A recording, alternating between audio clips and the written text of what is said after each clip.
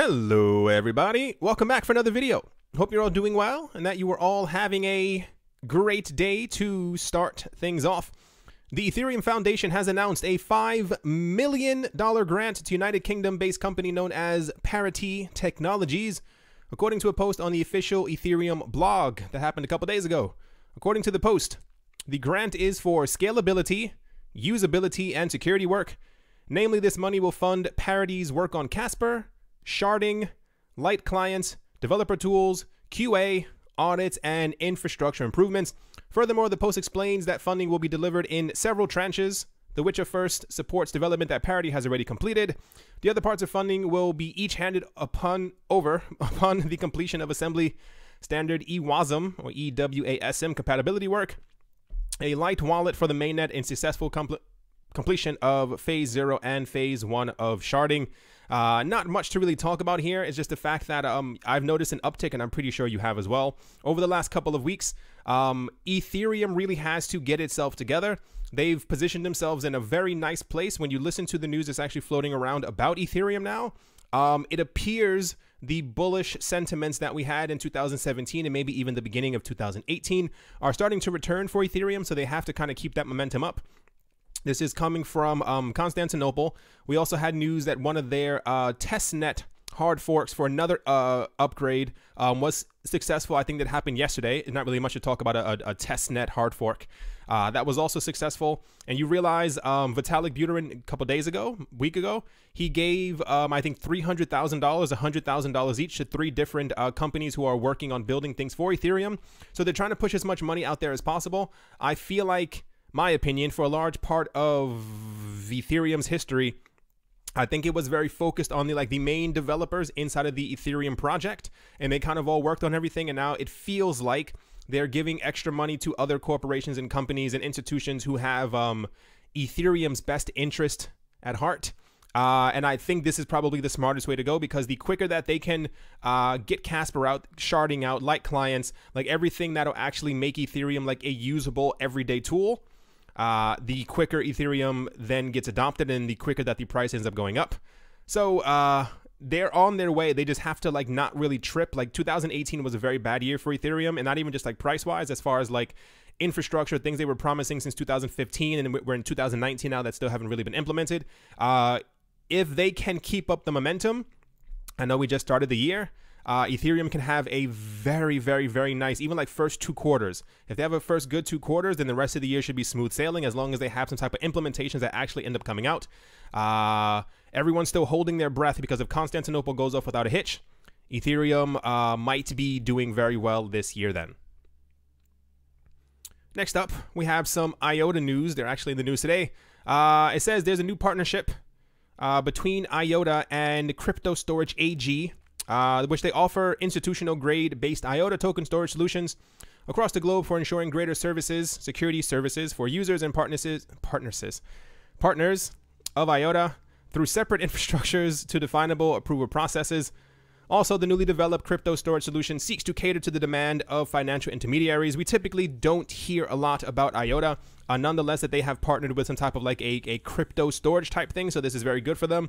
IOTA is also another company that, not that they didn't really do bad in 2018, they just kind of weren't really in the spotlight. And I think, and I stumbled across this as well, and I think it's actually quite valid for exactly what we're talking about. IOTA has managed to do something that a lot of other companies in the cryptocurrency space have not. The same way, when prices are going down and you still manage to acquire different partnerships, it says something about your workmanship, your work ethic kind of thing. And through the time when I have felt for a long time, when cryptocurrency projects are looking for things to kind of latch onto or to boast about that they've partnered with, it always comes down to a cryptocurrency exchange.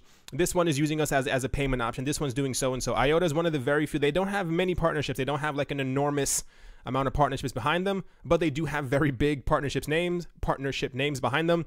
One is Microsoft. For those who don't know, this happened in 2017. A lot of the implementation of what's been happening with IOTA at the moment seems to just be the use of their Tangle, because they don't have a blockchain. They have something called the Tangle, which they say is limitless in its scalability. it seems to just be the use of their Tangle technology, because if you have something that is infinitely scalable, then other people in the tech space are going to be very interested in what you have to offer them. But according to a lot of people who are into the IOTA project, not even actually in it, I haven't spoken with anyone who's actually in the project. Other people keep telling me that they're actually using the IOTA token, or that they will be using the IOTA token in the future. So we have Microsoft. Scrolling down, we have Volkswagen, which is also incredibly good. Like I said, other people in the cryptocurrency space have focused heavily on pretty much exchanges, or like bragging about that someone has you can now use it here, we're on this cryptocurrency exchange, we have a new DApp or app or something that's built on top of our platform. Microsoft and Volkswagen are incredibly large companies and corporations. This is like something that can't be understated, especially if we actually have, let's say by the end of this year. I'm giving it that time frame simply because I feel like crypto is going to do very well this year, and I feel like this will be the time frame when other companies and institutions will want to make use of a bull market and say, hey, we're also partnering with them. If we get some kind of news that they are going to be actually using the IOTA token, especially just with even Volkswagen and Microsoft, then the sky is going to be the limit as far as the price. We also have DNB, which is also very significant. Where's the other one? We have Bosch. Bosch is a German-based multinational engineering and electronics company. The fact that IOTA has even has them as an actual partner is incredibly interesting, because the main focus of the IOTA token and the IOTA project is be part of the Internet of Things, where all things are interconnected. And if you can target companies that make cars and that make electronics that are in tons of houses around the world, you are then doing very, very well. And the last one is Fujitsu, which we had news, I think, it seems relatively recent when we had this information. Anyway, I saw this floating around, and I thought it was interesting that whenever we do get news from IOTA, it typically ends up being like a major partnership. But I think that the crash of 2018 has had a huge effect on people's optimism towards many different projects. These are not small companies. That's in one. IOTA is not the only cryptocurrency partnered with Microsoft. There's like 5 of them. I think Microsoft is trying to figure out or use all of them to see which one ends up going to be the best or whatever, what have you. But yeah, let's move on. Next up, XRP is in the news as well. Something called Bitvolo, a trustless crypto payment gateway, has added a plugin that enables bloggers to receive payments in cryptocurrencies. The gateway works on the decentralized nature of blockchain and supports IOTA, Stellar, XLM, XRP, and Nano. The plugin also supports SEPA bank transfers, which is kind of insane. The plugin also ensures that bloggers don't have to pay any commission or credit payments, which can be as high as 5% of the total amount. This was reported by Blockchain Reporter. The plugin charges a fee of, I think that's Czech francs or Swiss francs. I can't remember what CHF is, but that the cost is almost nothing per transaction, and allows conversions of fiat currencies into digital currencies. The fiat currencies that are enabled by the plugin are USD, EUR, and CHF. The bloggers using the plugin do not have to worry about maintenance and technical issues, as the plugin operates in its own blockchain nodes.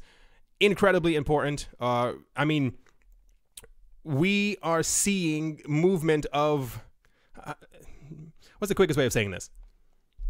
It's nice that other people are figuring out other ways for people to be able to buy, sell, use, and hold cryptocurrencies. That's kind of the nicest way of saying it. Remember a couple of months back when we had information that you could use Litecoin on Facebook, and then we had Bitcoin on Facebook, and now you can send cryptocurrencies through WordPress. Kind of insane. This was spoken about like a year and a half ago, not this particular thing, but the fact that people thought in the future that we would have plugins in all of our browsers and all of our phones and stuff like that that would allow us to interact with cryptocurrencies in some sort of way. The last thing that I expected was WordPress. I guess that is the way they were moving, especially because remember also 2 months ago, there was that person who figured out how to send Bitcoin transactions like through radio waves, and also someone else, a lot of the projects that we have right now are trying to hone in on people around the world who don't have internet access and have like the old, like the thick Nokia phones and stuff like that, where you can also send crypto between those. What a time to be alive. Someone asked me this yesterday, and I decided just to get into it right now as opposed to writing a comment or backtracking. Someone asked me yesterday exactly what the all the institutions that we're going to be using XRapid, the confirmed ones that we have so far. For those who aren't looking at the screen, I'll read it out. There are 13 names that we have on this list. It's Euro XM Bank that we had news about yesterday. We had Send Friend, JNFX, FTCS, the Bank of Kuwait, TransPayGo, BFC Bahrain. Someone commented about the way that I said that. I had a friend from here, and he taught me how to say it that way. I don't know. ConnectPay, GMT, WorldCom Finance, Olympia Trust Company, Pontual, Usend, and Rendimento. And these are the 5 that we had yesterday. We had 5 new companies that are going to be using XRapid as well, and it was these over here. So just thought I'd throw that in. People were asking where to find like an actual list of all the companies thus far that we have that are going to be using XRP/XRapid. And there you go. Next up, this was actually pretty interesting. Blockchain platform known as QTUM. Some people call it Quantum. I call it QTUM. I heard that once in a podcast. Is introducing Bitcoin atomic swaps to its mainnet infrastructure, according to a press release shared with Cointelegraph yesterday. Atomic swaps are a technology that enables the exchange of one cryptocurrency for another without the need for a trusted third party or centralized exchange infrastructure. The implementation of a QTUM to BTC atomic swap has been achieved with the use of hash time locked contracts, or HTLCs technology, and is based on the code of the open source cryptocurrency Decred. HTLC, according to QTUM's announcements, are the most secure way of implementing these swaps. The team has also announced plans to release zero-value UTXOs, which will allow users that don't hold QTUM tokens to interact with smart contracts while the third party pays the fee. As Cointelegraph reported in February, QTUM is a cryptocurrency platform that supports smart contracts and decentralized applications, or dApps. And they talk about the price. What's important here is that there's a big push that's happened in the last couple of months, and I'm glad that cryptocurrency developers have really stuck to it and figured out that this was something that was heavily needed. In the cryptocurrency space, you may have noticed, for those who were here in 2017, you definitely notice a major difference right now. We have a lot of things called KYC, Know Your Customer, and AML, anti-money laundering laws, that are affecting people. The entire point of cryptocurrencies is to be able to use your money, your currency, whenever you want, however much you want. If you have $50 million worth of Bitcoin and you decide to spend that $50 million, the idea is that no one should be able to know what you're doing or when you're transacting or swapping back and forth between anything. Let's say you have 100K worth of Ether and you decide to swap it into Neo or something like that.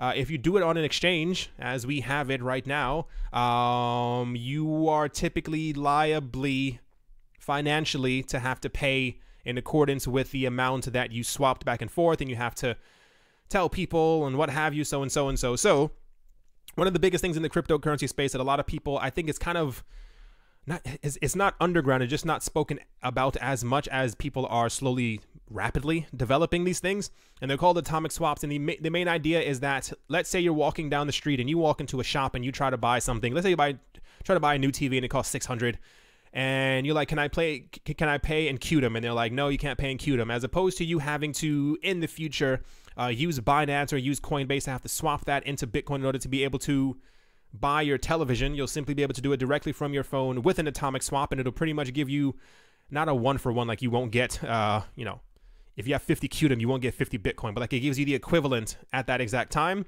And this is why you'll be able to then be able to pay for that in that you kind of get what I'm saying. The point is that atomic swaps are going to be incredibly important. They're going to be something that's going to match perfectly with decentralized exchanges, something that we're also going to see a lot of, I think, this year. There's going to be a heavy push. Even Binance has announced that they're trying to release their own decentralized exchange sometime this year, I think, with the Binance coin being the actual, like, the main trading pair. Like normally you have like Bitcoin, this one's going to be Binance coin, which is going to be completely insane.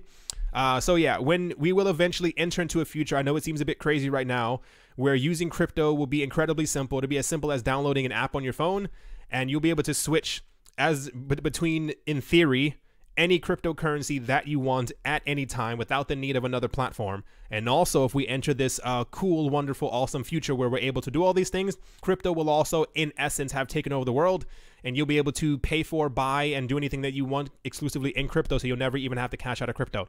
No, it seems a bit insane, but we're slowly getting there. As of now, I think Bitcoin has a couple of coins that can atomic swap with it. I think it's QTUM, I think it's Litecoin, and maybe Ether. Maybe there was like an Ether test done. Usually when we get news about this, about the actual like atomic swaps, it's like that one occurred and it was successful. They're obviously working on the technology still because they're trying to figure out a way for people to be able to do it en masse. But typically when we get news like this, it's that one implementation of a atomic swap actually did end up happening. So by the end of this year, it should hopefully be a bit easier for some of the other coins. But in the future, the idea is that you'll be able to swap between thousands of coins in a moment. That'll be completely insane. To kind of finish things up, I'm gonna breeze through this one. Bitcoin has, for the first time, surpassed the number of Ethereum nodes since 2016. If you read through the entire article, which I am not going to do, what actually ended up happening was that a lot of, I think, Ether's nodes actually went offline. Same thing with Bitcoin as the things were happening last year. I won't read through the exact numbers, but yeah, it says currently Bitcoin has 10,266 nodes. Ethereum has 10,078 as per a report by Trust Nodes. I expect this to kind of swap once again. It's not that easy to actually run a full Bitcoin node, which is what a lot of people are not urged to do, but they are told it would benefit the cryptocurrency community if you did, because it allows the ledger to be even more distributed the more people who are running the node. Part of the issue right now is that we have in, especially for Bitcoin, is that if you try to run a full Bitcoin node, meaning you have to sync up and load on this node every single transaction that has ever happened on the Bitcoin network. I think it's like anywhere from like 2 to 4 terabytes worth of information. Most computers don't even have over a terabyte worth of space. So imagine having to house 2 to 4 terabytes of information that is only going to increase every single day. So it's not that easy. And this is why when we were talking about the other day, we were talking about Mimblewimble. The entire point of it is that because, you know, the entire point is if you have person 1 sending to person 2 sending to person 3 to person 4 to person 5, the information that's recorded on the actual blockchain is that a transaction happened between number 1 and number 5, because this is all that you really need to know, that these coins existed from number 1 and that this person over here has them. So this entire 2, 3, and 4 information never happened, and therefore the Mimblewimble blockchain is expected to be around 1/10 the size of Bitcoin's actual blockchain. So it's not that easy to run a Bitcoin node. It's a bit easier to run an Ethereum node, especially with many other nodes. You can run a node for pretty much any other cryptocurrency. I don't think many of them will pay you. It's more like if you are, some of them will pay you obviously, but a lot of them are like if you're just trying to support the network and make sure that the network is stable. But yeah, I thought that was kind of interesting that I'm pretty sure it had to do with Ethereum's, I want to say, like, price decrease, and this is kind of why Bitcoin has more nodes. I'm expecting this to completely switch places once again, because Ethereum is going to be used as like the institutional platform. We spoke about this before. There are a lot of other platforms that are trying to be used as like the smart contract platform, and I can do this platform, and I'm for video games. A lot of countries have openly announced that they're going to be using Ethereum for their laws and stuff like that. So you can, it's going to be crazy one day when we have governments around the world, and they probably already are. That's the even crazier part.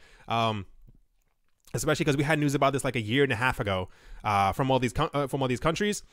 They're probably going to start running nodes like openly, saying, you know, we have about, 50 Ethereum nodes throughout our offices and stuff like that to be able to house the extra data. Kind of insane, but this is the world that we are living in right now.